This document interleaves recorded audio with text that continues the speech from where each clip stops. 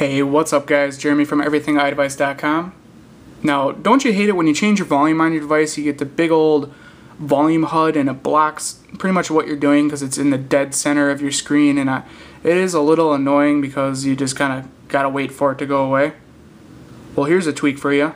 It's called HUDChanger. Now this tweak is free and it's from the Big Boss repo. So let's just change my volume here. And there it is down in the bottom there, right at the dock. Let's do a little bit of a close-up here. Check it out. If I can get this camera to focus. There we go. So there you go. That's all this tweak does.